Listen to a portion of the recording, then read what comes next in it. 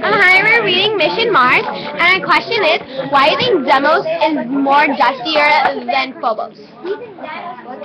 Well, I think that Deimos is more dusty because it's farther away from Mars, and even though Mars is a dusty planet, I think that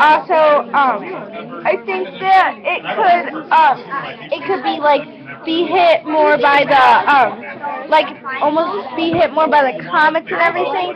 So I think that maybe it can be I think that it's just out more in the open so that there can be more dust from other planets that goes on it, and so. I agree with Hannah. I think it's maybe because more meteorites hit it, and that's why it's always dusty, because when the rock breaks down from the dust from that rock, it can be turned into that stuff. Or maybe from sandstorms.